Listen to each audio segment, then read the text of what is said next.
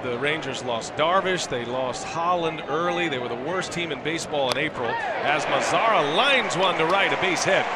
And the rookie is on the board with his first postseason hit. It's a 2-out single.